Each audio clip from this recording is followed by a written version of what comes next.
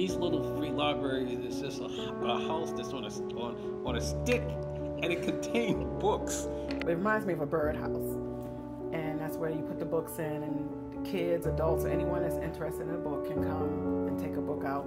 Unassuming places, and then there's that cute little box, and there's always an interesting book or two.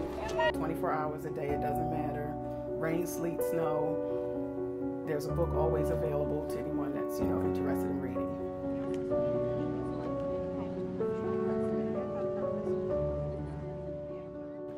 Within a 2-mile radius, we have about 29 elementary schools, and when you look at the statistics of the impoverished community that surrounds the center, many of these families, they don't own a home-based library for kids, and so the Little Free Library have given them accessibility to be able to get books and to start a collection of books in their home-based library.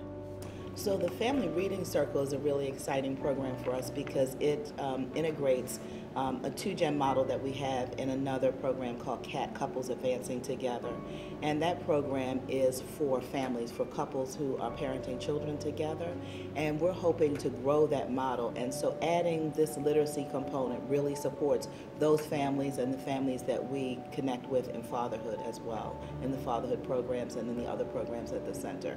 So as Moses said, we're trying to grow the families' libraries because we know that many families have less than 20 children's books and less than 5 adult pieces of reading literature, and so we're hoping to change the trajectory of all the kids in our neighborhoods. So los niños y las niñas les van a ayudar con la historia, okay? So the Little Library for us is an opportunity to bring people together, to help bridge the gap and with this language proficiency that the families have for El Club de la Lectura, which is their reading club.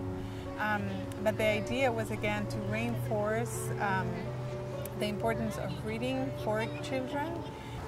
So seeing them share their stories and then have the kids telling the stories back is so great because you feel that that's helping, and after that they continue coming. So I think they like the challenge, and the fact that they are coming makes me so happy.